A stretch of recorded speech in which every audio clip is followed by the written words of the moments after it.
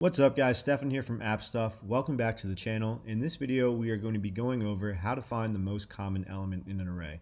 So a real world example of this would be if you had some super large data set that contained different elements like names, numbers, whatever it may be, and you needed to find the most common element in that data set. This algorithm is going to help us do that. So let's go ahead and get started with a new playground. Hit next.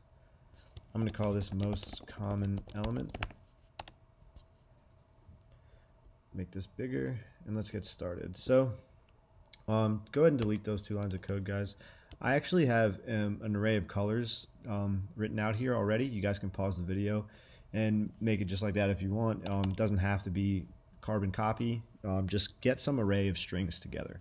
Then we're gonna create a function called most common element, parenthesis in array, and it's going to look like this. We're going to return a string, and that string is going to be optional, guys, simply because the user might pass in an empty array or something that would cause an error in our code if we did not make this optional. So let's go ahead and make a variable for our result and make that optional, and then return our result. Okay. So this is, if you guys don't understand what optionals are, I recommend looking that up. But essentially, this just allows us to say, return either a string, and if that string is never set, then return nil. So now let's go over what we need to do. So we do need to loop through this array. So we're going to be writing a for loop for that, right? So we can do this little shortcut that Swift has here and say array.forEach and hit enter on this block. And we can just say element, and for now let's just go ahead and say print color is element. And let's go ahead and just run our function, most common element in array, and pass in that colors array that we made. Hit play. And you notice we get our colors printed out. All right, so we are able to successfully iterate through this array. Now we need to create a means of keeping track of how many times each element appears, right? And we're going to be using a dictionary for that. And for those of you who don't know what a dictionary is, it's essentially just a data structure that contains a key and a value, right? So let's go ahead and create that right now and explain how we're going to use it in just a second. So var dictionary equals string and int.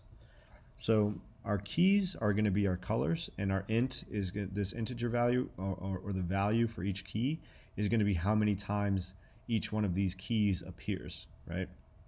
So this is what that's going to look like. And we need to initialize this dictionary. So we need to check and see if a count exists for the key in this dictionary here. So we're going to say if let count equals dictionary element, and then we're going to say else. So I'll explain this logic here right now, guys.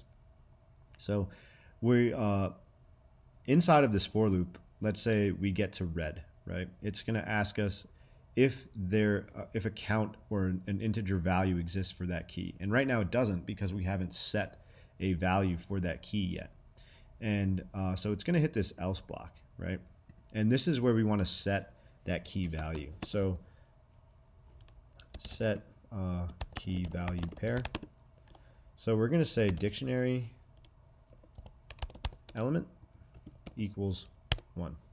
Okay, so essentially what we are saying here is this element, in this case it would be red, we're now setting a value for that key. So it's setting red as a key and then 1 as its value, right? And then it's going to do the same thing for green on the next iteration of the loop, same thing for blue. And once it gets to red again, this if block is now going to get hit, right? Because this count or that value exists for that key red. Okay, so then it's going to store whatever that value is in this count variable. In this case, it's 1, right? So now we just want to increment that count up by 1. So we're going to say dictionary element equals count plus 1. Okay, so let's see. Let's add a couple print statements here and run our function so we can really see what's going on in our console. So we're going to say print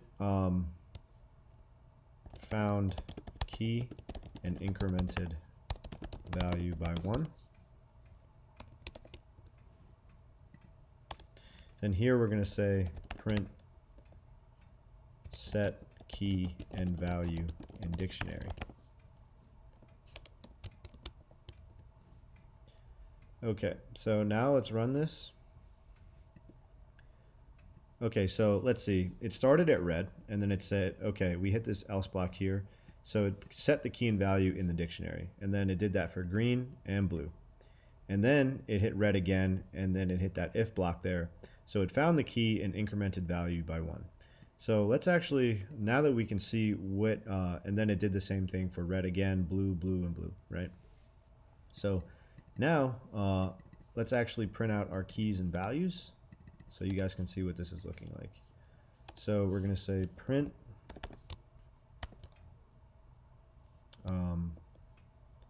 color is element, or we can just go like this, and then we can say count is dictionary element. So if this like notation has been unclear, guys, anytime you say dictionary and then this open close bracket with the element in there, that gives us the associated value for that key, right? And then let's do the same thing here. Go ahead and run our code. Okay, so first it got there and it said the count is nil, and then we set it to 1, right? So this line of code ran first, and then it got set to 1, and then the same for green and the same for blue. Now it's saying, okay, now we ran into red again, the count is 1, and then we increment it. So actually let's put these underneath those guys. Okay, so first time it gets to red, the count is 1. And then the second time it gets to red, the count is 2. And then you notice it gets to red up here again, and the count becomes 3. And then blue goes to 2, 3, and 4. So that's what's happening there, guys. I hope that's clear as to what's going on. Now what we need to do is find a means of returning the most common element, right? So that's what this is going to look like. We're going to say for. Actually, let me print out the dictionary so you guys can see what that dictionary looks like now once it's finished this for loop. So green 1, blue 4, red 3, right? That's what it's looking like. So now we need to go through the keys and values of this dictionary and find the one with the highest number. So we're going to create a variable that says max, that's the max number, and set it equal to 0. Then we're going to loop through those keys and values in our dictionary,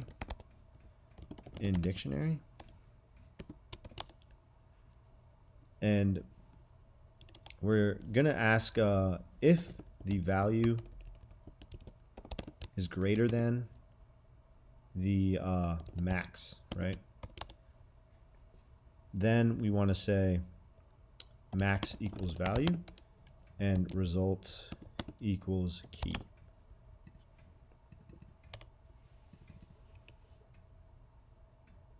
Now we can run this, and we're going to get blue as our return value, right? Because blue was the value that appeared most in the array. So let me print out the dictionary again and explain exactly what's going on there, and that's going to be it for this video, guys. So we are looping through this dictionary, and we're looking at the key and the value for each element in the dictionary. So this is the first element in the dictionary, second element, third element, and each element contains a key and a value, right? So we have this variable to keep track of our max count.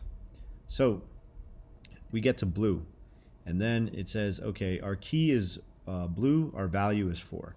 So if value is greater than max, and right now 4 is greater than the max, so then it sets the maximum value equal to that value there. So now the max is equal to 4, and the result that we want to return is equal to the associated key for this particular index in the dictionary. So on the second iteration, it's going to get to red. So key is red, value is 3. And remember, the max count is now 4. So it's not going to hit this if block, right? Because 3 is not greater than 4. So it's not going to return any of this stuff. And it keeps our maximum value as 4, and that associated key is blue. And then once it's done looping through that dictionary, it returns that result. So to give you an idea of what that looks like, print max or not max value. Let's just say that so we can see that getting hit. Right? So that's what happens when that value is not less than or that is sort of the else block for this logic is hit. So we don't need that there, but that's going to be it for this video, guys. I hope I did a good job of explaining that to you. That's the one way of finding the most common element in an array. We just used a dictionary, looped through the array, and then configured our dictionary here, and then looped through that dictionary and found the highest, the maximum value for the associated key, and then returned that key. So if you like the way I teach, if you like the stuff I'm posting, please hit the subscribe channel and help me grow this thing, guys. It's much appreciated. Any feedback and criticisms are much appreciated. Hope you liked the video, and there's a lot more stuff to come. Have a good one. Peace out.